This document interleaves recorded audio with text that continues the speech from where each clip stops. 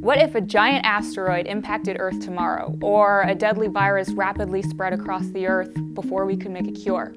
Most of us probably wouldn't make it. But what if none of us made it? Would that be it for the human species? Not necessarily. There is one way to preserve the human species, and that is to move to Mars.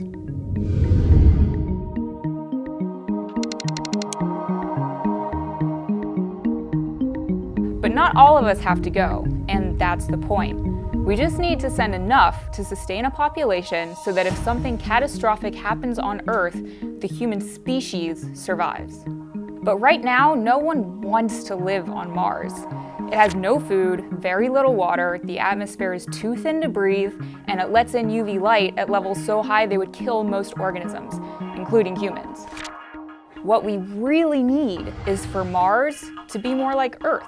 But that's impossible, right? There's no way we could ever change the climate of an entire planet so that its global temperatures actually got warmer faster. Okay, so we actually do know how to make the Earth warmer, so why not use the same method on Mars? During the winter on Mars, there's a treasure trove of frozen carbon dioxide at the poles. So let's find a way to get that into the atmosphere to start a greenhouse effect and warm the planet, enough to thaw any frozen water into streams or lakes. By increasing the CO2 levels, we also thicken the atmosphere, and a thicker atmosphere would block a lot of that lethal UV light, allowing certain microorganisms to survive. Ideally, we would first want to send CYANOBACTERIA to Mars, because these guys eat sunlight and belch oxygen straight into the atmosphere. Once that oxygen is in the air, it could be inhaled or combined with other oxygen atoms to build a protective ozone layer, strengthening the atmosphere even more. And when those oxygen-belching bacteria die, their biological matter enriches the soil with nutrients for more complex life. This is not an entirely ridiculous idea, but there are a lot of questions that still need answers.